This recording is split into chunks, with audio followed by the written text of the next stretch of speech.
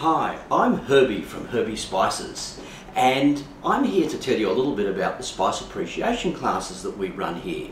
From time to time we have groups of people who come to Herbie Spices, and what we do is we demystify the world of spices for them. A lot of people come to us and they say, I'd like to use spices more, but I'm not a very good cook.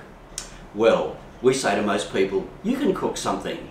Who hasn't put something on the barbecue, grilled a piece of meat, pan-fried something, made a casserole, made a curry, made a roast? You can all cook. The main thing is getting a feeling for spices, understanding the different flavour profiles and how they go with the sort of foods that you are already cooking.